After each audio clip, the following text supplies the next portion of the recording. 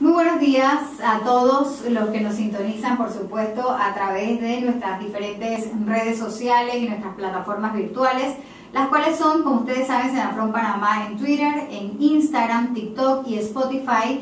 Y también estamos como Panamá Senafrón en YouTube y en Facebook. Reciban un caluroso saludo, como siempre, de Vanessa Calviño. Hoy tenemos un tema súper importante, además de actual, que queremos compartir con todos ustedes, y es que finaliza el mes de la sensibilización para la prevención de la conducta del riesgo suicida, por lo que queremos llevarles ese mensaje preventivo de especialistas, los que saben, tanto del ámbito científico como también el ámbito espiritual, que es de gran soporte en estos momentos. Hemos vivido momentos post-pandemia bien serios en temas económicos y por supuesto la orientación siempre vale. Según información suministrada por la Organización Mundial de la Salud, el suicidio es un problema de salud pública importantísimo, actual, como les decía, pero a menudo es muy descuidado, rodeado de estigmas, de mitos y de tabúes. Cada caso de suicidio es una tragedia que afecta gravemente no solo a los individuos, sino también a las familias, a las comunidades completas.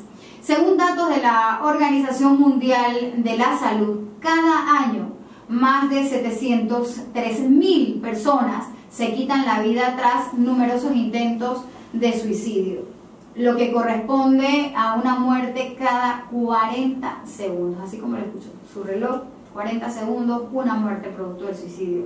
Centrarse en la prevención del suicidio es especialmente importante para crear vínculos sociales, promover la toma de conciencia y ofrecer esperanza, que es lo más importante. Acercarse a sus seres queridos y a profesionales de la salud por su salud mental y su bienestar podría salvarle la vida o tal vez alguno de los suyos. Es importante mencionar que nuestra institución cuenta con una sección de atención integral perteneciente al Departamento de Bienestar Laboral de la Dirección de Recursos Humanos, en donde laboran profesionales en el tema, y por lo que vamos a iniciar nuestras entrevistas con la licenciada Carmen Bustavino. Bienvenida, bienvenida por supuesto a este programa que tenemos en vivo para el día de hoy. Importante conocer y apoyarnos con los especialistas. Eso sería lo primero que hay que decir. Bienvenida. Gracias por la oportunidad y pues por permitirnos a nosotros compartir un poquito de lo que hace el Departamento de Bienestar Laboral y Familiar pues en este mes con nuestras unidades en pro del beneficio de ellos, ¿no? Y precisamente, Carmen, ha tenido un mes bien agitado, sí, porque el Departamento de Bienestar Laboral ha estado metido en cuanto cuartel, en cuanto punto alejado del Comando General, para llevarles ese mensaje de esperanza y ese mensaje también de prevención, sobre todo porque nuestras unidades tienen un trabajo muy sensible. Háblame un poquito de todo ese trabajo que hicieron ustedes y el alcance que han tenido. Bien, nosotros nos movilizamos sobre todo a la Brigada Oriental, ¿sí? La Brigada Caribe. Estuvimos varios días allá. También fuimos a la Brigada de Panamá Este, a la BRIPE. Estuvimos capacitando a todas las unidades.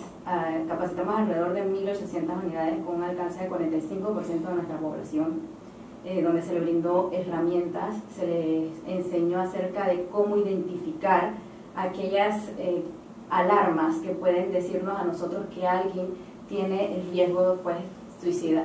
Es importante que ellos lo sepan porque nosotros aquí en Senafrón somos una familia, claro, y pasamos mucho tiempo juntos y ellos son los primeros en poder detectar aquellas situaciones. Entonces es importante que ellos sepan también para que transmitan esa información a sus familiares. Entonces, esto que mencionas, Carmen, me lleva precisamente a la siguiente pregunta: alarmas. Hablemos de las alarmas, para que la gente que nos sintoniza a través de redes sociales y que nos ven allí, al margen de que ustedes alcanzaron más de 1.800 unidades a lo largo de este mes con sus charlas preventivas, la persona que está allí viéndonos a través de redes sociales pueda decir: esto es una alarma y yo debo actuar frente a este síntoma, signo. Háblame un poquito de esto. Bien, lo primero que nosotros tenemos que tomar en consideración es como echar los mitos qué hay hacia abajo, ¿sí? Uno de los mitos que nosotros tenemos en la sociedad es que la persona que va a tomar esta decisión, porque es una decisión, lo hace sin haberlo comunicado antes. De alguna forma lo comunica, ya sea hablando o simplemente con ciertas acciones. Entonces, nuestra herramienta número uno para darnos cuenta si existe el riesgo suicida es la observación. ¿Sí? Por lo general ellos van a demostrar ciertos cambios en su conducta. Siempre se ha demostrado pues, que detrás de esta conducta suicida hay depresión. Y la depresión tiene muchas características visibles. Entre ellas, pues la persona empieza a alejarse de su entorno, o sea, se mantiene distraída, aislada, empieza a descuidar su apariencia física. Por otro lado, también deja de hacer las cosas que antes le parecían satisfactorias. Si antes le gustaba el fútbol, ya no mira fútbol, ya no juega fútbol, ya no hace ejercicio, ya no nada. O sea, como que su vida poco a poco va perdiendo sentido, ¿saben? También empieza a bajar de peso en muchas ocasiones, o a aumentar de peso, de hecho, porque puede pasar que o comen mucho o comen poco. También el tema del insomnio es muy presente. O también puede ser que la persona duerma de más. Entonces nosotros estas cosas las podemos ver a simple vista. No es necesario preguntarle, nosotros podemos visibilizar todas estas conductas y pues en ese momento poder acercarnos a ellos y preguntarles si necesitan que ser escuchados, porque a veces solamente necesitan ser escuchados para ser derivados a donde debemos llegar. Hay un cuento por ahí que es el cuento de Viene el Lobo, que hay personas que están advirtiendo de situaciones y la gente no las toma en serio. Incluso hay personas que han tenido conductas suicidas, que han intentado previamente. Nosotros en algún momento debemos descartar esto como está llamando la atención, o siempre debemos tomar en serio una situación donde hay una conducta suicida reiterativa. Siempre hay que tomarlo en serio. ¿Y cómo podría ser la actitud? ¿Qué debemos hacer? Porque de pronto una persona se puede acercar, pero quizás no tiene las herramientas para poder orientar a la otra persona. Quizás como tú decías al principio, la persona se aleja y entonces crea una barrera, y hay otras personas que están intentando ayudarla, pero esta persona se mantiene distante. No te metas en esto, que esto es mi vida, no quiero hablar de eso en este momento. ¿Cómo uno debe llevar a una persona que ya ha puesto una barrera y que no se deja ayudar? Bien, a veces esa negación también es un grito de auxilio, ¿sí? Porque es que lo que pasa es que la sociedad tiende mucho a señalar y nosotros no nos tomamos el tiempo para poder empatizar con esa persona. Es importante hacerlo. O sea, yo tengo que decirle a ella que de alguna forma yo estoy aquí para escucharte, no te voy a juzgar. Porque lo que pasa es que lo primero que le dicen, ¿cómo vas a estar hablando de eso? ¿Cómo se te ocurre esa idea puede estar en tu cabeza? Y en realidad ellos no necesitan eso. O sea, es una idea que les está pasando por su cabeza y debe ser pues tomada en cuenta. Entonces nosotros no podemos estar en este tema de que como una lucha de poder, simplemente yo voy a buscar la manera de entrar. Mira, yo estoy aquí para cuando tú te decidas hablar, estoy para escucharte, no te voy a juzgar, ¿por qué no buscas ayuda? Mira, necesitas hablar, yo puedo brindarte la orientación que tú necesitas para que busquemos ayuda en conjunto. Lo primero que hay que hacer es llevarlo a un centro de salud, porque el médico es el único que puede estabilizarlo en ese momento. Esa persona luego que es estabilizada entonces pasa a un proceso de psicoterapia, que es donde se le enseña a pues tener herramientas de afrontamiento para evitar llegar al estado depresivo, que es lo que se busca. Claro que el médico le va a dar una medicación que es bueno mencionar que no debemos automedicarnos, porque los medicamentos a nivel psiquiátrico están recetados de acuerdo a muchos factores que tienen que ver con el paciente. Entonces no podemos automedicarnos. El médico decide qué es lo que va a hacer con el paciente y luego entonces pasa a lo que es psicología para tener una atención en este lugar. Carmen, otra práctica que hemos visto también es que, por ejemplo, muchas veces tendemos a descalificar la situación que atraviesa la otra persona. Digamos que la persona está depresiva y siente que está pasando por una situación difícil y nosotros venimos y le decimos, por ejemplo, lo que tú estás pasando no es nada grave, anda bien, mira a la pobre gente que sí le está pasando mal, los migrantes irregulares. Lo digo porque en su momento yo he hecho comentarios de esa índole, pero no todo el mundo tiene el carácter para afrontar las diferentes situaciones, y muchas veces hay situaciones, por pequeñas que parezcan, que te afectan grandemente. Entonces es un poco retomar ese mensaje que decías de la empatía, ser empáticos, porque no todos estamos hechos de la misma manera y no todos reaccionamos frente a una situación de la misma manera. Exacto. O sea, independientemente de que sea la misma situación, las personas, como somos seres individuales, vamos a reaccionar de diferente manera. Mi personalidad jamás puede ser igual, incluso ni siquiera la de mi hermana, que fuimos criados por los mismos padres. Entonces todos tenemos formas diferentes de reaccionar, porque vamos a reaccionar de acuerdo a nuestras experiencias, a lo que hemos vivido, cómo lo hemos hecho anteriormente, a nuestras creencias, y de esta forma no podemos decir que todo el mundo va a reaccionar igual, ¿sí? Entonces es importante que tomemos en consideración y no comparar, porque no debemos comparar a las personas con las demás. O sea, la situación que ella está viviendo en ese momento la hace sufrir, ¿sí? Y debemos darle el valor que eso tiene para esa persona. O sea, no puedo menospreciar lo que está sintiendo en ese momento, porque realmente lo está sintiendo.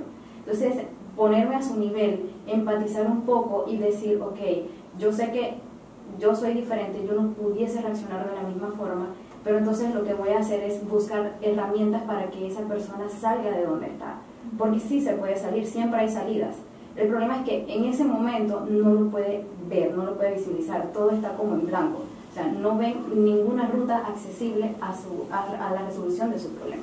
Entonces es importante que nosotros busquemos los mecanismos y seamos eso, empatía, o sea, empatía humana es lo que se necesita, que es una de las carencias que tenemos en estos momentos, pues a nivel mundial, ¿no? La gente no es empática. Si te tengo que preguntar algo más, ¿tú crees que la pandemia afectó, fuera de cámara hablamos también que la siguiente pandemia iba a tener un corte mental, iba a apelar a esa área, a enfermedades mentales?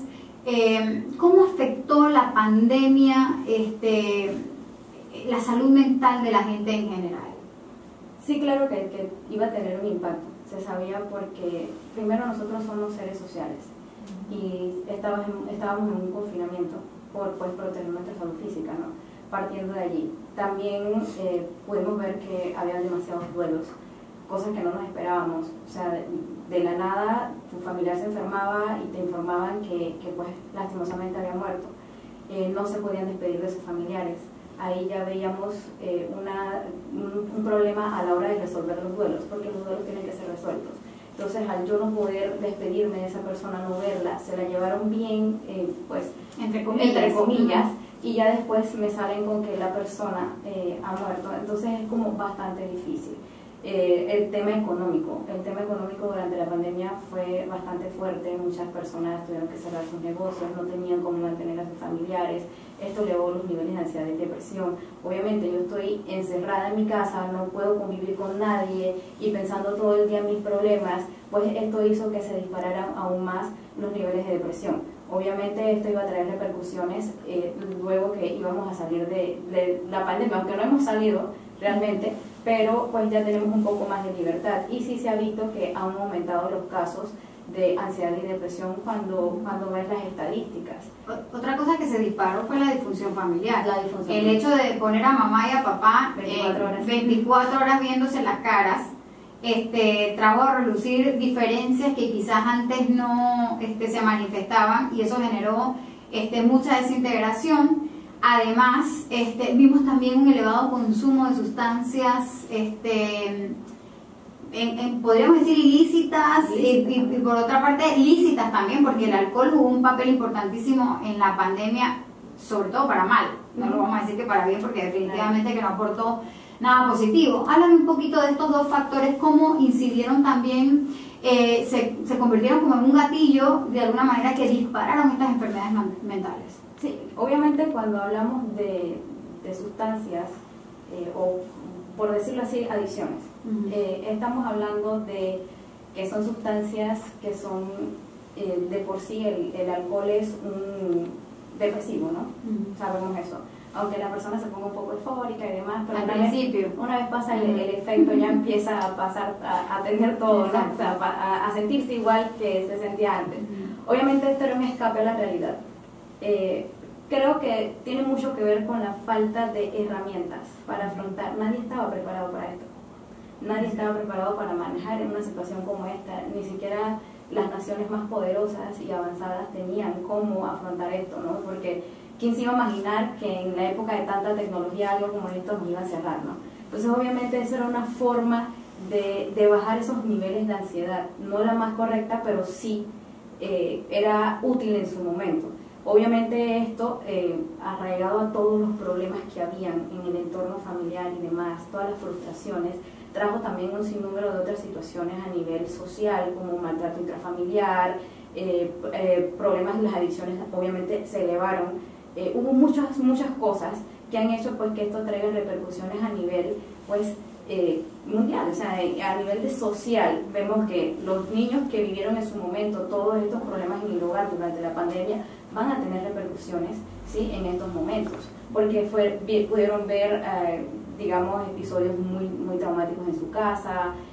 La policía en muchas ocasiones tuvo que intervenir dentro de los hogares por todo lo que estaba pasando, y esto trae problemas, ¿sí?, a nivel emocional. Entonces obviamente iba a aumentar. Acabas de mencionar la palabra niños, y eso me lleva a la siguiente pregunta, porque no hemos hablado del grupo etario, o sea, las edades. ¿Somos todos propensos a ser depresivos o suicidas? ¿Hay algún grupo que se escape de esta situación, o todos podemos entrar en la misma situación?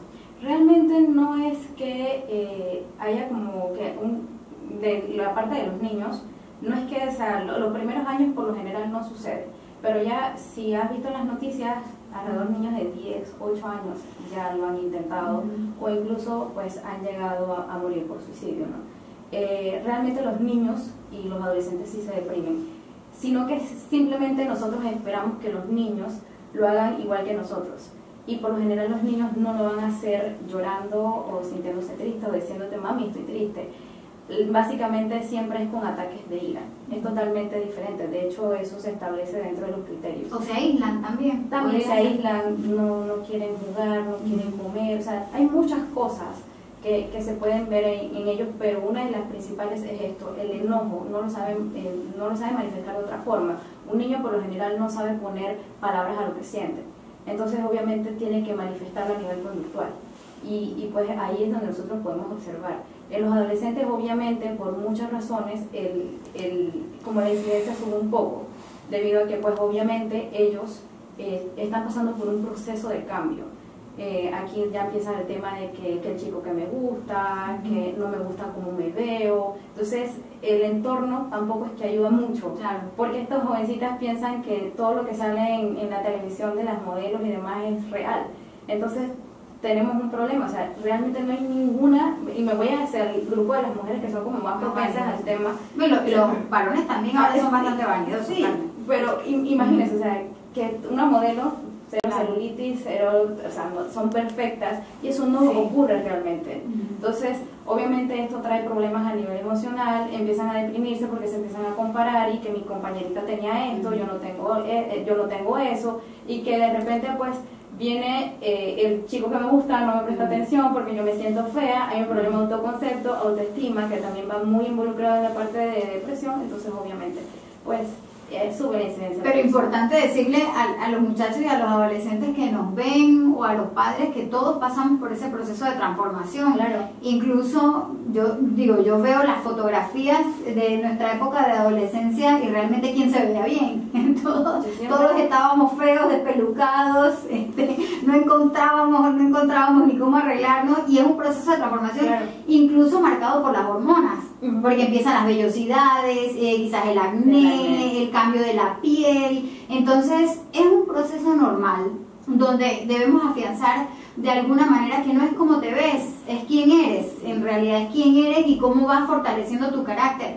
Al margen también, Carmen, que siento que esta época el bullying se ha puesto muchísimo de moda, y las personas no entienden el alcance psicológico y la afectación que pueden lograr a través de montarle una campaña, por ejemplo, a un niño o a una niña que se vea diferente, que actúe diferente o que sea diferente. Y creo que eso va en la responsabilidad no solamente de formar un carácter fuerte en una parte, sino también en la otra de que hagamos que nuestros hijos sean sensibles, entiendan las diferencias, respeten también y valoren a los compañeros. Creo que también nos hace falta un poquito de compromiso a los padres de familia. En ese sentido, Carmen, no sé cómo lo ves. Sí, claro. De hecho, en algunas ocasiones yo siempre le digo a los padres, ustedes, o sea, dentro del tiempo, porque realmente nosotros tiempo no nos sobra, ¿no? Hay que crearlo. Claro. Yo digo, cuando tú tienes una familia, tienes que crear el tiempo para tus hijos. En ese tiempo, entonces es que debes conversar acerca de esto, sobre todo el respeto, respetar las diferencias, entender que no todos somos iguales, y que desde pequeños, no esperar ya cuando sean grandes o cuando de repente tengo el llamado de la escuela porque mi hijo es un acosador, ¿sí? Es importante que, y siempre lo menciono, que por lo menos 1 hora diaria, papá, mamá, con sus hijos, se reúnan a hablar cómo te fue, qué hiciste, no hablar de la escuela, sino de la vida más allá de la escuela, de lo que piensa, de, no lo, las que, tareas. De lo que siente. Claro, las tareas no, eso no es un tiempo de calidad de familia, es más tocar otros temas que puedan ayudarlos a ustedes a conocer a sus hijos, ver cuáles son sus necesidades afectivas, porque, o sea, yo le puedo mandar la bolsa completa con su lonchera y demás, pero y la parte afectiva, ¿qué estoy haciendo por esa parte? Que es muy importante, sobre todo en estas edades. Claro. Retornemos entonces al tema de las unidades del Servicio Nacional de Fronteras, porque el trabajo que se realiza aquí en Senafrón es un trabajo delicado, es un trabajo donde se somete a muchísimo estrés, no solamente por la parte del trabajo, porque tienes que cumplir una serie de responsabilidades, sino que también en muchos de los casos hay una separación de la familia,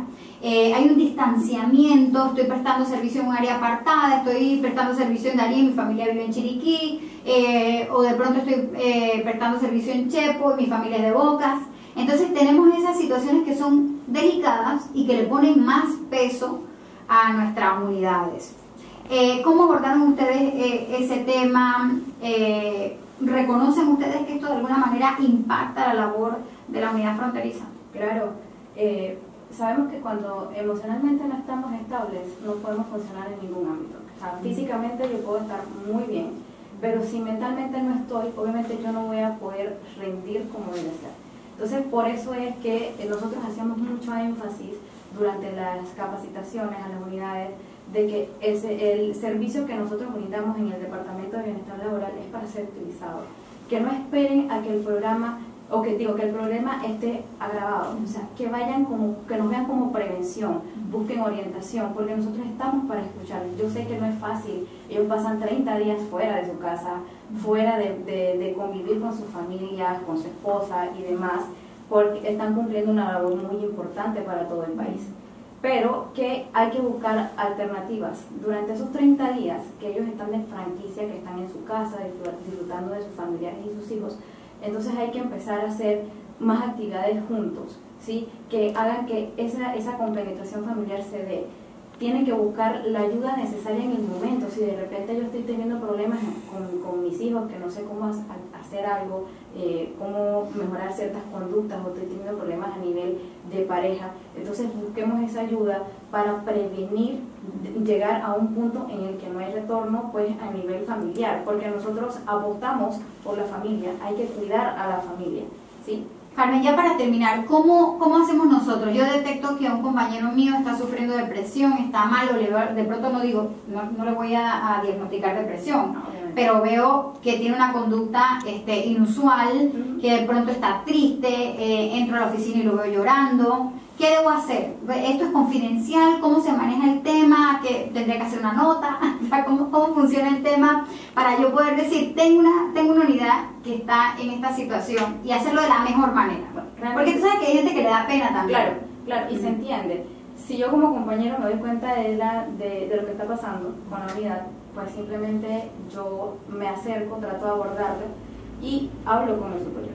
El superior es el encargado de hacernos llegar a nosotros el caso, y nosotros tenemos que responder y darle los servicios necesarios a esa unidad. Nosotros vamos, hablamos con él y vemos los pasos a seguir. Pero si hay un tema que pues ya vemos que hay riesgo de conducta suicida y demás, inmediatamente tiene que ser evacuado hacia un centro de salud y alejado de todos los objetos que pueden pues causarle daño en determinado momento, ¿no? A él o a algún compañero también. Exactamente. Bien, y nosotros te agradecemos muchísimo, Carmen. A manera de conclusión, nada más de todo lo que tú has comentado, primero que hay que acudir a los expertos. Evitar, por supuesto, a toda costa la automedicación. Hay gente que dice, no, tómate esta pastillita, y realmente este es un tema donde puede intervenir la química de la persona y puede generar una reacción adversa. Así que es bien importante que si usted detecta una situación, la haga saber a un centro hospitalario, un centro de salud que quede cercano, o a un profesional de la salud que sea de su confianza. En el caso de las unidades del Servicio Nacional de Fronteras, lo importante es alertar a los jefes para que ellos entonces tomen las medidas necesarias para atender el caso. Otra conclusión que podríamos decir es que siempre nos debemos tomar en serio cualquier situación que detectemos. No lo tomemos como un relajo, como un tema transitorio, como un tema de burla, sino que hay que prestarle atención, y aunque la persona reiterativamente haya tenido esta conducta, nunca se puede descartar que puede llegar a un desenlace fatal. Así que eso es importante mantenerlo en mente. Importante el aspecto espiritual, Carmen, también, que no lo hemos mencionado aquí, pero seguramente más adelante el padre Anel podrá ilustrarnos con respecto a ese tema, que también pues hace un contrapeso importantísimo. La fe es muy importante en la vida de todo ser humano. Siempre hemos de tener fe. Y en los momentos difíciles que podemos afrontar, que todos podemos afrontar, siempre es bueno invocar a Dios. Y la paz que nos da la lectura de la palabra, la oración, el encuentro con los demás hermanos, nos ayuda y nos fortalece frente a situaciones difíciles que podamos encontrar, como son las conductas de un intento de suicidio. Es importante entonces fortalecer esa vida espiritual, esa vida cristiana, y se ha visto de manifiesto a través de la Organización Mundial de la Salud el apoyo importante que es la parte espiritual. Y les invito a que cualquier persona que esté pasando alguna dificultad, que se sienta con algún problema, los problemas, como se dice, van y vienen, pero la vida es una sola, por eso tenemos que valorar siempre la vida. Y si está a nuestro alcance brindarle la atención a un hermano, a un compañero, a un amigo, hay que hacerlo. Se ha escuchado mucho en relación a esto de las conductas o de riesgo del suicidio, donde se ve incluso hoy en día como un tema tabú. Se ha trabajado fuerte en los estamentos de seguridad y hay que seguirlo trabajando, porque nos da temor, nos da como ese miedo, el qué dirán, los comentarios de los compañeros. Pero hoy sabemos que es importante hablarlo, comunicarlo, y mucho más si tenemos la parte espiritual a nuestro alcance, saber utilizar todas estas herramientas que al final lo que busca, como en el caso de Senafrón, todo el mismo estamento de seguridad, la parte de psicología, trabajo social, la parte de capellanía, todos tratamos de defender y valorar la vida por encima de la creencia religiosa, de la raza, de la situación que estés viviendo, está el valor de la persona. Por eso les invitamos, queridos hermanos, que ayudemos. Si hemos escuchado a alguien que está con un problema, o que ha hecho esos comentarios de que ya no quiero seguir en este mundo, me siento muy solo, ¿para qué vivir? Estoy muy asfixiado, nadie me estima, nadie me quiere. Es una oportunidad de poder ayudar a alguien que lo está necesitando. Si está a nuestro alcance, hagámoslo. Es importante entonces la relación con Dios, la relación con los hermanos y el ambiente laboral. Así que nuestra invitación desde la parte de capellanía es a fortalecer esa parte espiritual, sacando tiempo para Dios. Y el Señor también nos utiliza, hermanos, como instrumentos para ayudar a que otros se acerquen al amor de Dios y ser esos brazos que transmitan pues la misericordia, la cercanía y el consuelo a aquel que está pasando alguna necesidad. Fíjense que esto es muy importante, porque hoy puede ser un compañero, un amigo, un hermano, mañana podemos ser nosotros mismos. nadie puede decir que está exento de una situación de peligro, de problema, de dificultades. Por lo tanto, todos somos llamados a ayudarnos como hermanos y como compañeros de trabajo.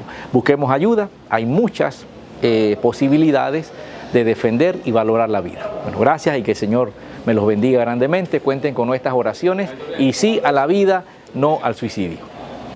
Por esta parte, pues te agradecemos muchísimo el habernos ilustrado con respecto a esta situación y todo lo que hizo el Servicio Nacional de Fronteras a través de su Departamento de Bienestar Laboral durante este mes.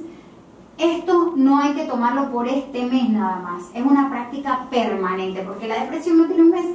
No, la depresión no es el mes de septiembre. La depresión se vive en algún momento, solamente basta quizás una situación en particular para que se desencadene toda una falta de ánimo, una enfermedad de pronto que teníamos ahí latente de depresión, salga a relucir. Así que es bueno estar pendiente a lo largo de todos los meses del año. ¿Algún mensaje para finalizar, Carmen? Sí, pues que obviamente sabemos que hay situaciones en las que pareciera que no hubiera salida, pero siempre hay muchos caminos para pues lograr salir de una situación y que pues no podemos tomar decisiones permanentes a situaciones transitorias. Claro que sí.